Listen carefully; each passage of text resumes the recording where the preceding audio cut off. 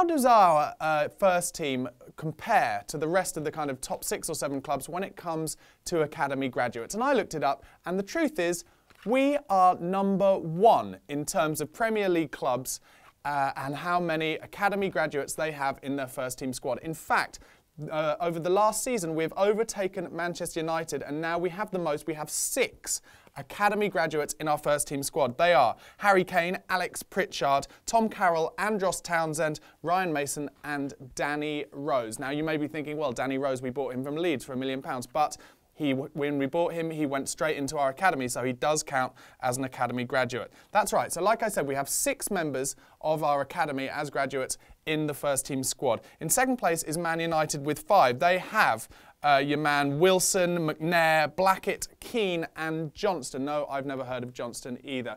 So United come second place, but what I would say is none of those players I would call at Man United first team regulars. Whereas with Spurs, we've got Harry Kane, Ryan Mason, Danny Rose and Andros Townsend over the last few seasons has kind of been a regular. So that's where the major difference is, if you ask me. And that's why I think Spurs are basically the best team for young players at the moment. To tell you a little bit about some of the other clubs, in third place with 5 players in academic graduates in their first team as well is Everton.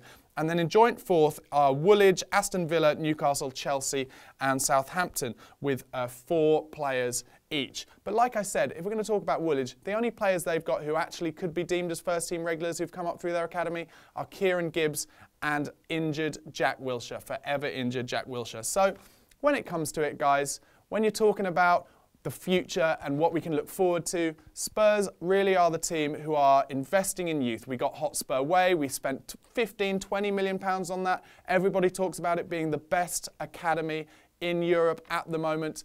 And when it comes to it, when we haven't got the financial muscle to compete with the top 4, we have to invest in that youth and we have to bring those players forward. And that, I think, is why Daniel Levy picked Mopo as our manager, because of his record at Southampton, bringing through players.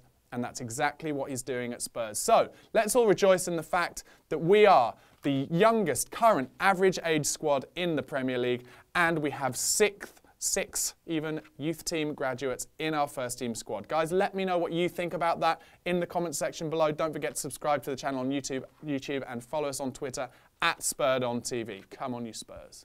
Hi guys, it's Barnaby for Spurred On. I've got Craig Vi with me. It's time for another Youth Watch. We haven't done one for a while, so there's lots to catch up on. Loads, yeah, there's loads and loads to catch up on. Okay, well, let's get it started.